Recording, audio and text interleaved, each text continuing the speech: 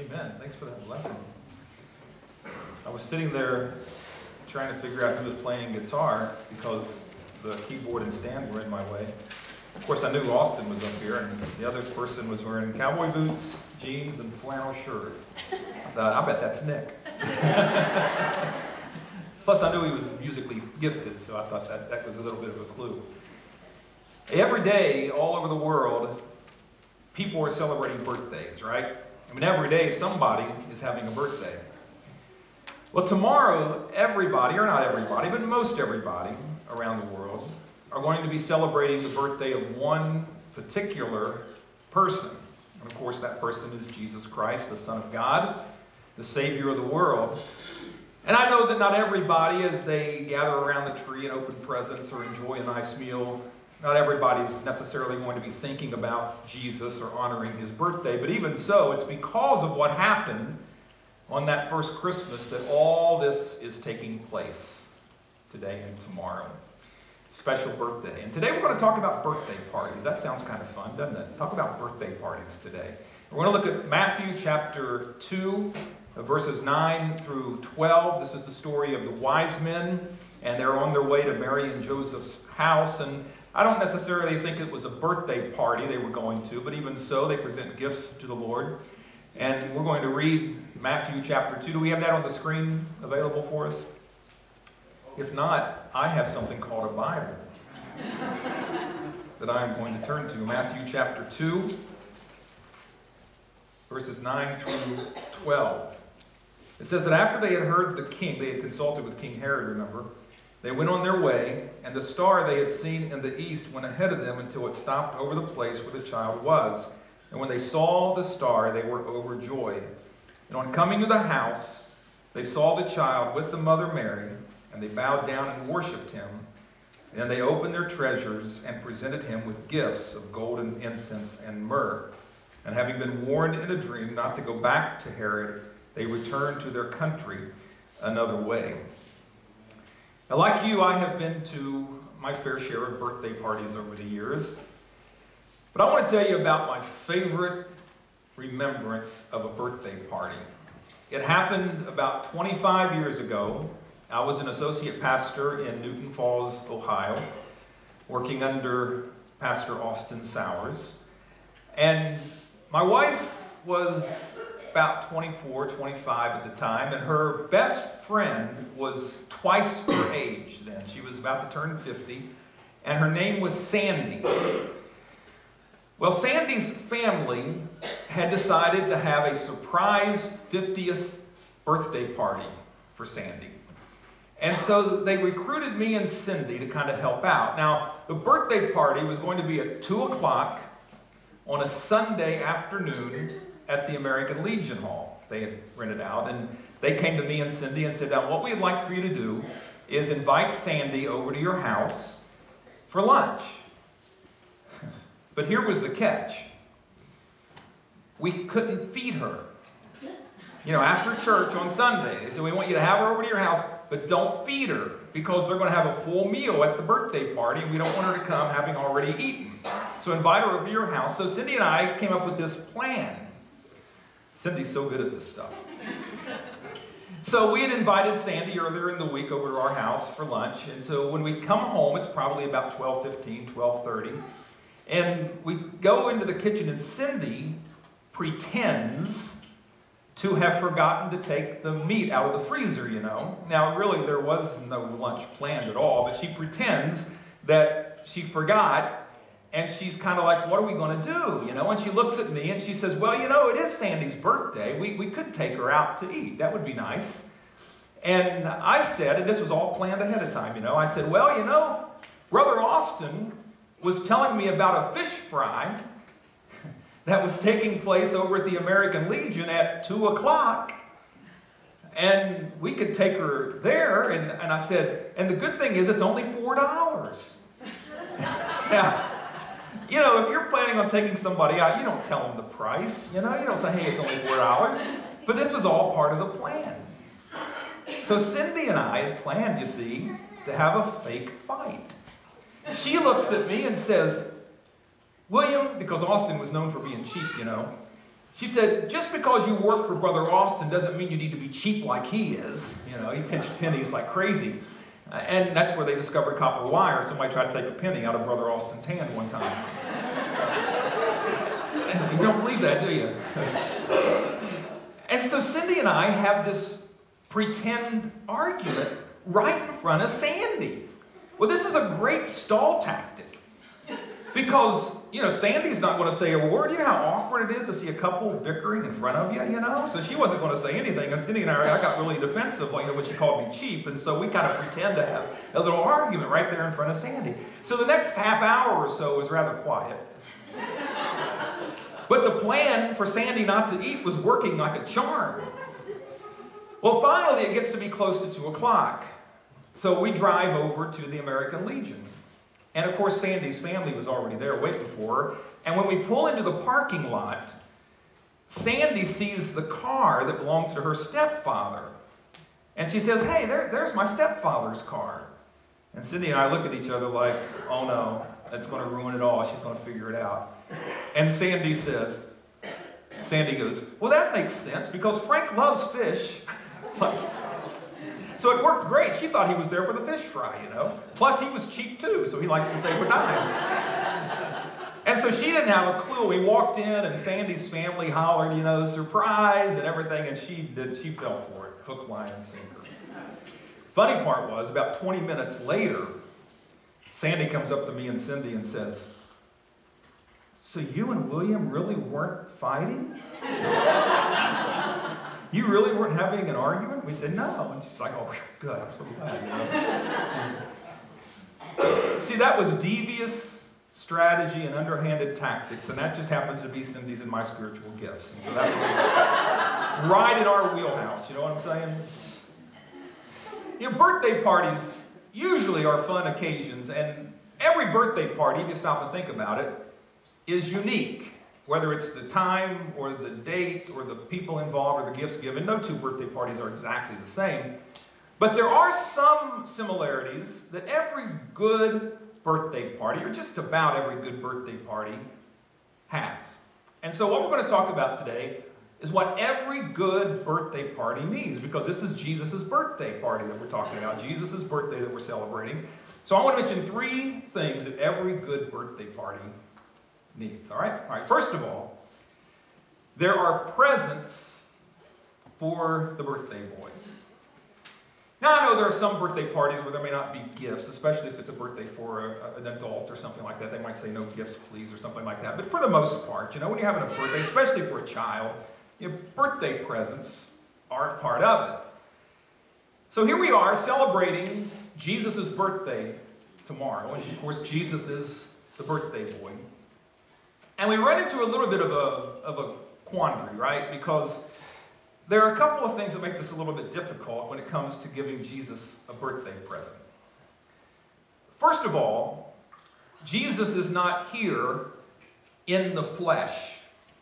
And so that's a bit of a pickle that we run into. Because, okay, what do you give to Jesus if he's not here in the flesh? You can't give him something material, really, because I mean, if you give him a video game, he can't play it. If you give him a car, even, right, he's not going to drive it. And so you run into a little bit of a problem there. And so you just can't give Jesus material things. So if you lay it under the tree, he's not going to unwrap it. Not that he couldn't, but he just won't, because he's not here in the flesh. That time is past. And so that's one problem we run into. The second problem we run into is that Jesus already owns everything. The Bible says the earth is the Lord's, and the fullness thereof, and the cattle on 1,000 hills, the Bible says, belong to him. And so if he owns everything, then what can you get him? You know, you always hear about, what do you buy the person who has everything? You ever said that before or heard that before? Well, with Jesus, it's literally true. I mean, he really does own it all. And so that's the problem we run into. It's Jesus' birthday. So what do you get him? You really can't give him anything material because he's not here in the flesh to utilize it, and he owns everything. So what do you do? Well, let me give you just a few suggestions. Let me give you 3 things that you can give to Jesus at Christmas time, and any time for that matter. One thing is the Christ birthday offering we're doing at the end of the service. The history behind that is that the women of the Church of God, which is now called Christian Women Connection, began this decades ago. I think it was back in the 30s or sometime, to help support missions around the world. And it seems to make sense that if we're going to give presents for everybody else at Christmas time, we ought to also remember Jesus. Now you say, well, I thought you said Jesus doesn't need anything material. So why does he need money? Well, he doesn't need the money, of course, but the money builds up his kingdom. So you see, if we can give something that's going to help his kingdom, then it helps Jesus. It helps God. Not that he necessarily needs our help, but he uses our help. He chooses to work through us. So that's one thing. Another thing, too, if you don't have funds to give, for example, you can always give of your service. In fact, we always ought to do that. I mean, the Christmas caroling I talked about last week, I think that was a great gift that all of you who went provided for the people of the church. Or feeding the hungry or visiting the sick. There are always things we can do of service to the kingdom of God that, in a sense, is like presenting Jesus with something special for Christmas. But then the third thing, and of course this is the most important, is giving yourself to Jesus. That's the most important. Because you can give all your money and you could even give your service to him, but if you don't give your heart to him, then you haven't given what God values most. In fact, that's why Jesus came into this world, was to have a relationship with us, because we had separated that relationship through our sin.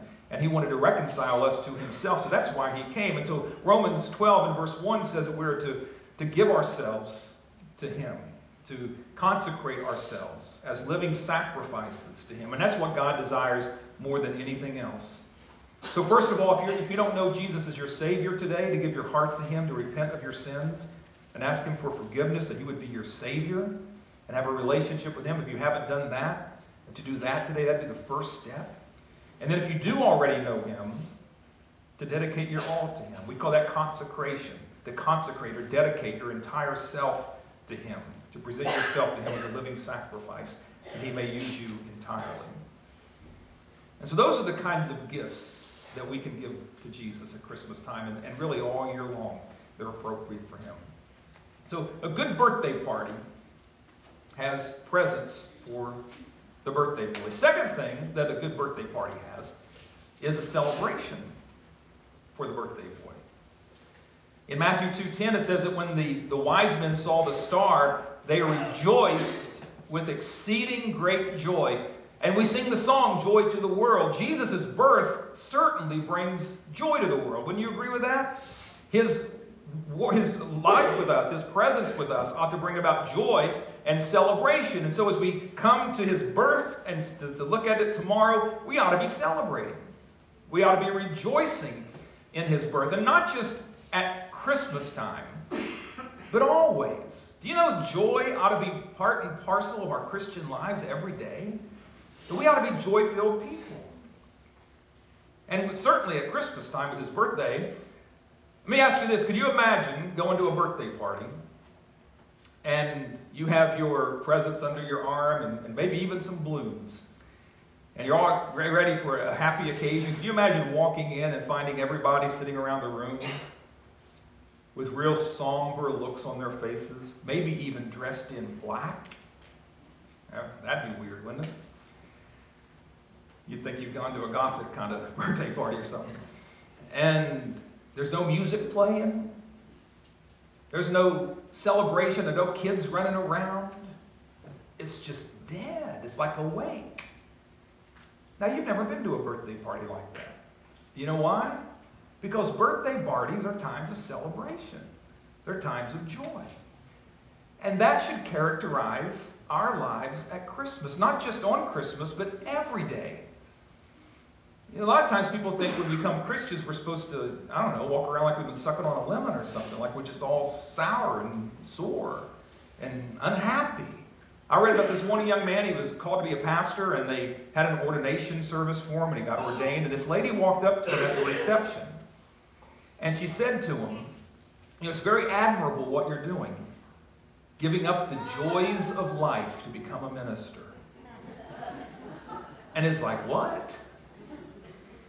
I don't know, when you became a Christian, I hope you didn't think you were giving up all the joys of life, did you? In fact, I think it's when we come to know Jesus that we really come to understand what real joy is all about. The Bible says in Psalm 16 that in God's presence there is fullness of joy. And at his right hand there are pleasures forevermore. And Jesus said that he came that we would have life, and that we would have life more abundantly. And all the happiness and pleasures that the world has to offer, that Satan gives us, is so fleeting and doesn't bring satisfaction.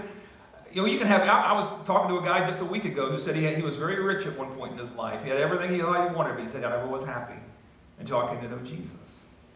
And Jesus is where joy is.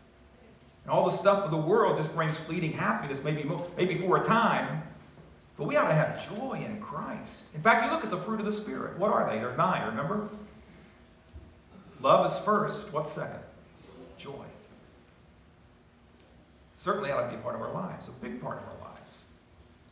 You know, one of my favorite Bible teachers is Chuck Swindoll. Y'all heard Chuck Swindoll? A lot of you have. You just don't know how to raise your hand. Too much energy to exert this morning, huh? Come on, how many of y'all know who Chuck Swindoll is? All right. And I suppose he's been on the radio now for quite a long time. And he always had a great sense of humor. You know, in fact, about 20 years ago, he wrote a book called Laugh Again.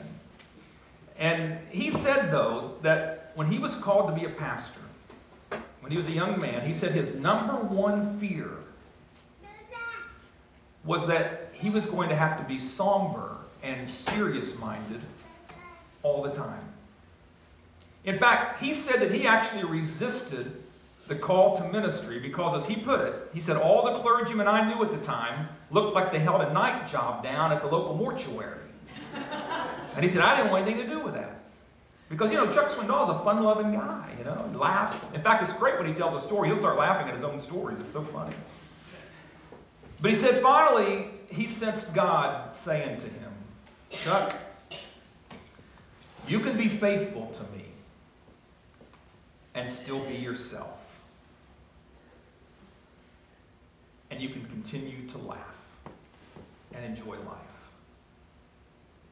And that's so true. Man, I hope you don't check your humor at the door when you come to church, or as you live out your Christian life, think, well, I can't be funny, or I can't laugh, or I can't have a good time, I can't live it up. Of course you can. Jesus has invited us to do so. I think God takes great pleasure in our laughter and in our joy. In fact, I would say that if we have decided that we're not going to laugh and have a good time as Christians, I think it's a poor advertisement for Jesus. I really do. Because Jesus loves it. I mean, the Bible even talks about God laughing. And I tell you, one of my favorite things to do is get with a bunch of people and laugh and have a good time. And so I hope that you'll make that a part of your life if it's not. And have a good, positive attitude about life and smile once in a while. Yeah, I wasn't planning on saying this, but I saw this guy working security at the mall yesterday. And he was on one of those Segways, you know, just zooming around Woodland Hills Mall. And he just looked really, really sad. Not very attractive face because of the way it was just hanging there, you know. And he went around this one loop and was coming back. And I saw a lady, I don't know if he knew her or what, but she said hi, and he said hi, and he smiled. I thought, boy, he looked so much happier and so much nicer, so much more pleasant when he smiled. Your smile does you good. I heard John Maxwell's testimony on this one time. Talking about smiling and enjoying life. He said that when he was a young man going in ministry and everything, you know, he looked in the mirror. And he thought, boy, that ain't much work to work with. You know, he just saw the reflection in the mirror. And then he smiled. And he said, oh, that's better. Smile once in a while. You know, let joy come out of your life. It's a good thing. It's a great advertisement for Jesus because Jesus ought to help us to enjoy life more. So it's Christmas and all year long ought to be a time of celebration in our lives. All right, so we have presents for the birthday boy. We have a celebration for the birthday boy. You know what else every good birthday party needs? The birthday boy. Okay, yeah, that's a good one too. But you know, no birthday party's ready to start until what? The birthday boy or the birthday girl is there. You could have everybody else there, but if Susie's not there or Johnny's not there, well, we got to wait till he gets here. It's his birthday after all. So we have to wait. And so that's when the birthday really takes off. Well, what about Christmas? What about with Jesus? You know, a lot of people are going to have birthday parties tomorrow, but not invite Jesus. And can you imagine if it were your birthday? and you saw people inviting each other to a party, and you're like, well, what about me? It's your birthday. And they say, oh, no, we're inviting everybody else. We don't want you to come. We want everybody else to come. And we're going to exchange gifts, and we're going to have a good meal. And you're like, well, I won't bother anybody. I just want a piece of pie or something. No, we don't want you to come. But we invite everybody else. Don't you think that's how Jesus must feel sometimes? At Christmas time? I want to show you a video. It's a little bit over 3 minutes long. Michael Jr., if you've heard of him, he's a Christian comedian, put this together. And it really doesn't need much setup. It's about Mark's birthday. So take a look at this.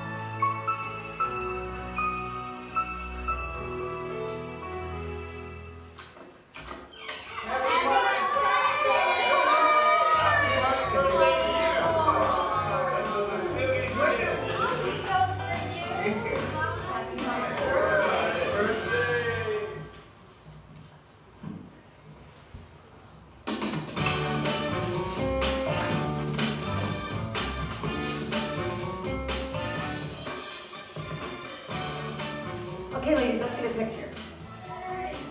Smile. Perfect. I just love this time of year.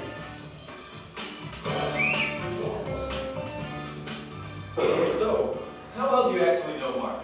Oh, well, I mean, I don't know that well. I mean, we don't talk as much as we probably should. Hey, it's Mark's birthday!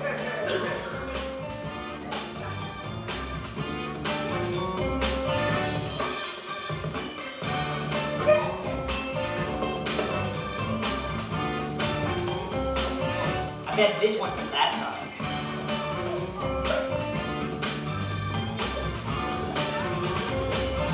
Okay, kids, go and wash up. It's time for the day.